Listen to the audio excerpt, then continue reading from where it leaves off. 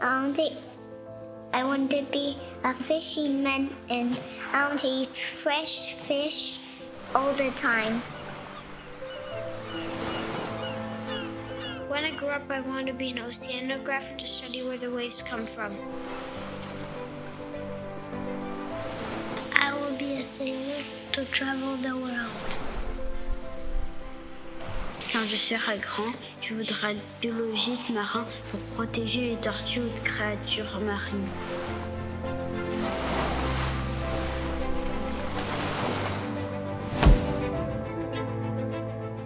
Sustaining and preserving the ocean will depend on the next generation of ocean professionals. They are the future of our planet ocean. But how can we make these kids' dreams come true? Are we really aware of how our day-to-day actions affect the ocean?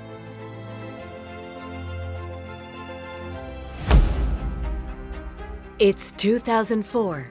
In the United States, a group of ocean scientists and education professionals start to work to develop a framework to encourage the inclusion of ocean sciences into national and state standards, and for more teaching about the ocean in classrooms at all levels. This is how the ocean literacy movement was born. Since then, it has spread quickly through the development of marine science educators associations in Canada, Australia, Pacific regions, Europe, and Asia. These associations are consistently promoting, through collaborative and bottom-up processes, the inclusion of ocean literacy in formal and informal education. Scientists, educators, teachers, artists, journalists, governments, and the private sector have risen to the occasion and given life to a global network that converts ocean knowledge into action. Regions, countries, and cities are stepping up to experiment new ways of bringing ocean literacy into every citizen's life.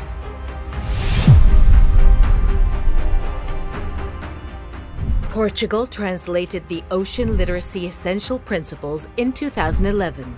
The European Union, Canada, and the United States elevated ocean literacy as one of the cooperation priorities. In 2013, the Galway Statement on Atlantic Ocean Research was signed.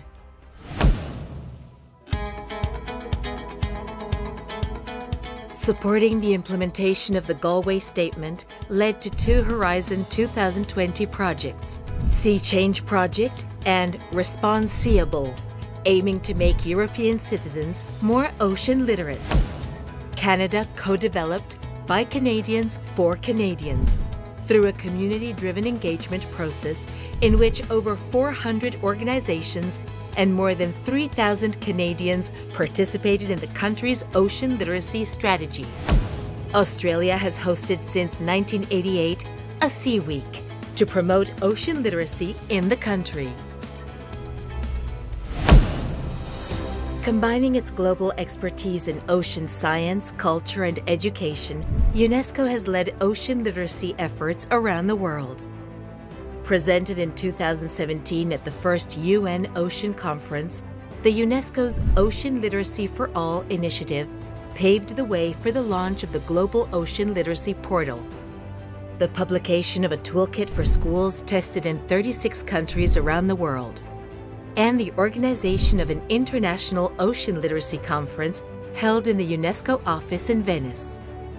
This International Ocean Literacy Conference was a true milestone for the ocean literacy community, which started calling on governments to join the movement.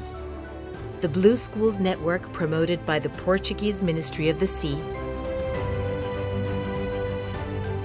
the European Coalition, EU for Ocean, launched by the European Commission, the first ever ocean literacy law, approved by the city of Santos in Brazil, the first city in the world to establish ocean literacy as a public policy.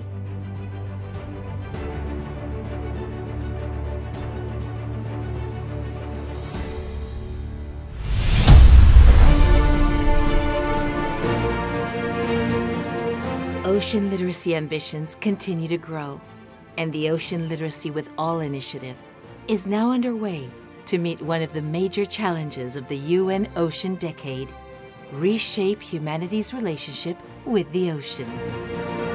Ocean Literacy with All wants to advance ocean literacy through international partnerships and networks, implementing transformative local and global activities and projects by and for diverse stakeholders.